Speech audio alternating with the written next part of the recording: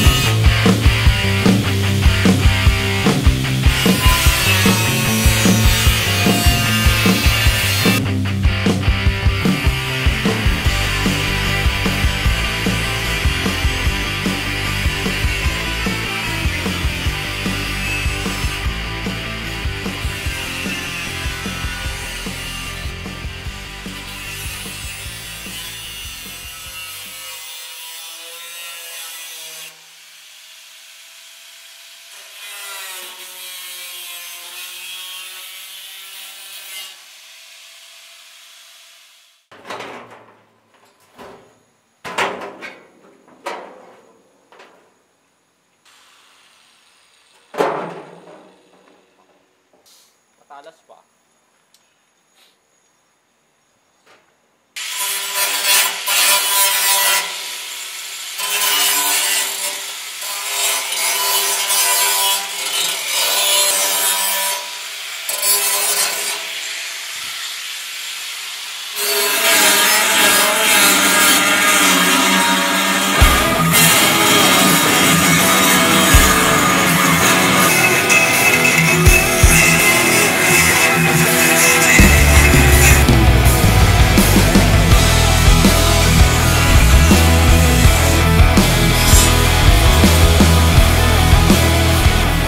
Kulang kami sa mga materials. So basically bukas bibili kami ng plywood, angle bar, sander para or steel brush para matanggal yung mga kalawang, paint job, tapos upholstery no. Kaya medyo hanapin namin yung lining yung nabibili sa kotse. Hindi kaya ng schedule namin maging isang tatay at saka gumawa naman kung ano-anong. So yun, that's it for today.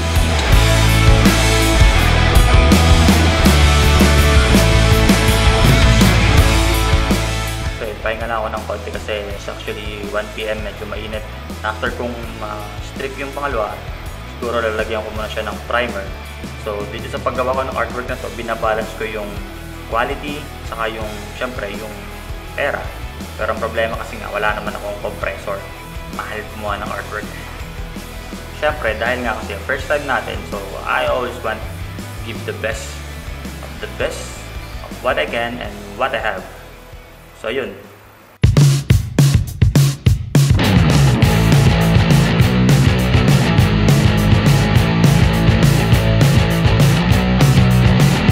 Brush. Medyo may konting regret ako kasi parang hindi siya ganun ka-smooth. So, the after nito, baka dito, lihain ko rin siya ng pino.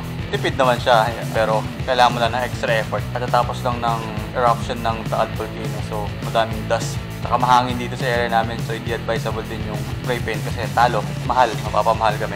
Medyo may konting regret, pero let's see what we can do after na lang. Tignan natin after na siya matuyo. Lihain natin ng mga 1-2 or 1-4.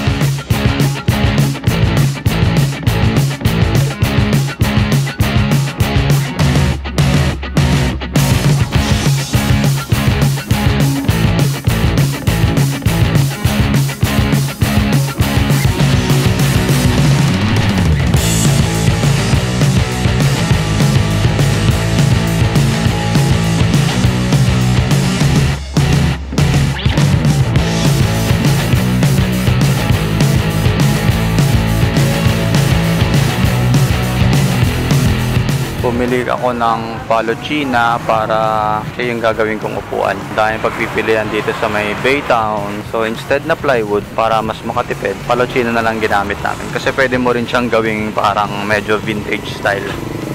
Kung walang foam. Kahit di mo na siya lagyan ng foam. Kung ganun yung concept na gusto mong gawin. Mamaya bibilugin ko na lang siya, then ikakat namin. Tara na!